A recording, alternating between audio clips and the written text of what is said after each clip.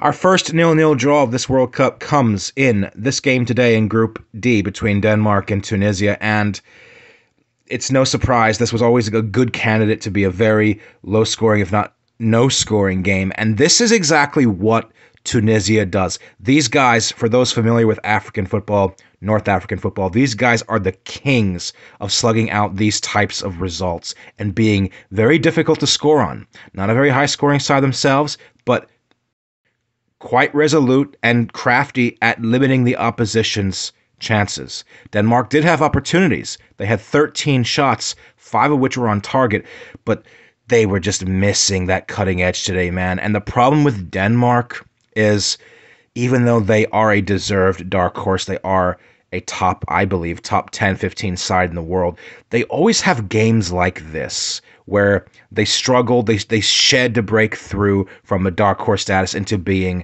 like a genuine title contender, even though on their day they can beat anybody in the world.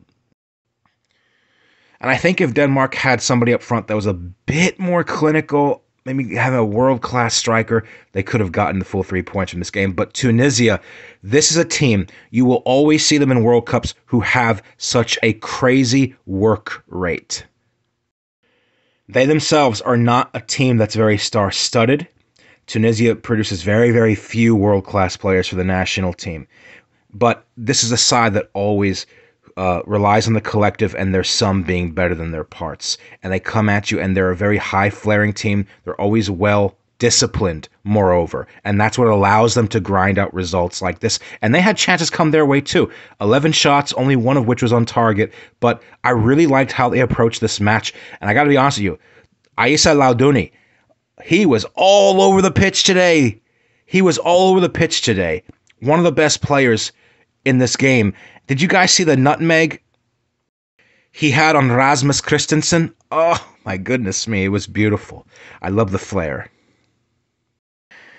And for Tunisia, if there's one thing that I did not like seeing was that in the second half, their manager, Jalal Kadri, did have them reverting back to sort of like parking the bus against Denmark, which from their point of view might be bittersweet because it just shows that perhaps they were not able to play 90 minutes of high tempo the way they did in the first half.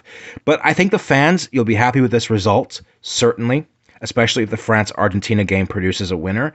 But you will feel possibly like maybe there was an outside chance here to really snatch this game and pull off a bit of an upset here. For Denmark, it's back to the drawing board. They got a match next against France. They don't want to be entering that final game on 1 point, staring elimination in the face. It's very early. Tunisia, I think you're content overall at this point, heading into the next game against Australia. You win there, you could be sitting pretty with your prospects for the next round. I will say this, though. If Aissa Lauduni continues to play like this, I look for him to possibly get a sweet deal, get a transfer at a bigger club in the next window.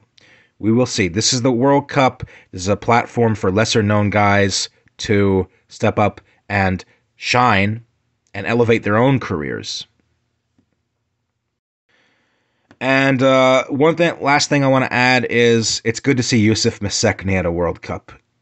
The guy, the odyssey, the long journey is over. He missed the last World Cup due to injury. He's billed as one of the best Tunisian players of the last decade. A lot of question marks over what his career would have been. It's good to see him finally performing on this stage. For Denmark, some Danish fans on social media felt like Jonas Vind should have started in this match. But it's going to be incumbent on Kasper Hjulmand to address what was lacking today and adjust accordingly for France, because they're coming up against a team who, yes, they've beaten twice already. They might have their number, but this is a World Cup. This is a different stage. Denmark has to get things together. It is a disappointing start from their vantage point. There's still time yet.